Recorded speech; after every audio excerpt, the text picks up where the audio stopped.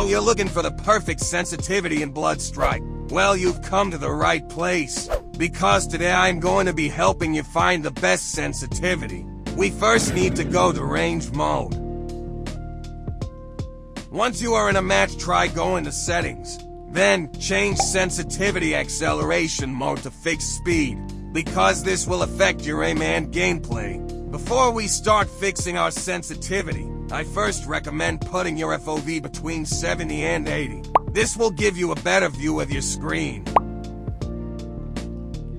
Now let's start fixing our sensitivity. Let's start by rotating our camera by 180 degrees. Our screen should be able to face 180 degrees backward. If we went too long, let's try reducing our sensitivity.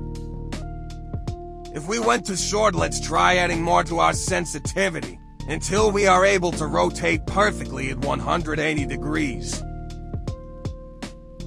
Most of us are using different devices to play BlOODSTRIKE. It would be impossible to have the same sensitivity as other players. Don't stop, subscribe.